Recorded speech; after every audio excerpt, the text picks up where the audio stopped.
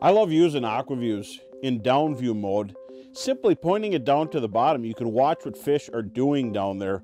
There's a lot of different modes. You could run it straight forward and look at the fish sideways, but I like to look at them from their backs. I want to see them take the hook, how they react to the hook. And how do you do this? Just unhook it from all different, anywhere that you can hang in there. You don't even use it. Just put it like that. I don't put it way down right next to them. Put it just above them. Give them some space. Fish are very aware of what's going on in their surroundings.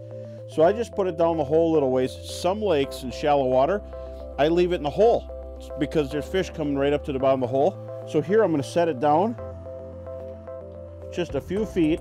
And as I'm dropping it in, you can see the weeds below. That's perfect. I can see the weeds. I could drop my lure right below and watch the lure. I'm using a little Northland sliver spoon. I'm going to put it below there. It's got a nice little flicker snell. You'll see it on the camera. There it is. You'll see there's weeds on the bottom, and just awesome environment for perch. Perch in late ice and the spring love weeds. This is where they come to spawn. This is where they lay their eggs. But you'll notice in the down view mode, I don't miss anything. I got nice visual all around my lure, and it's just waiting for the schools to come in. You could drill out the whole area, or you could let them come to you quietly.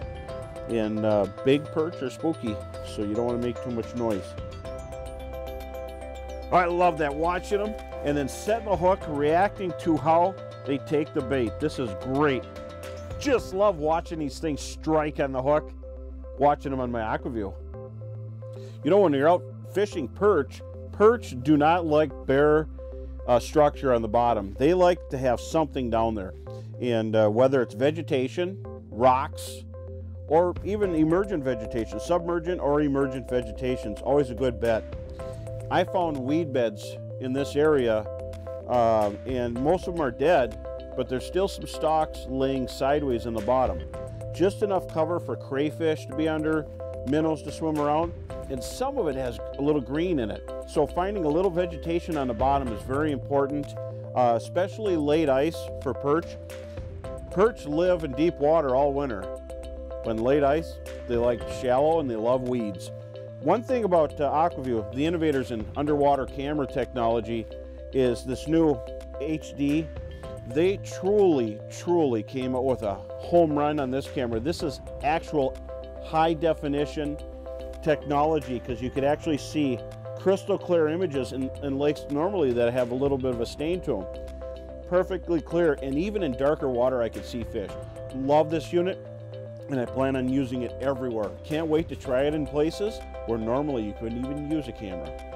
All right, that's what I like. Fun watching them hit. Wow, awesome. Watched him in HD strike, and here he is now.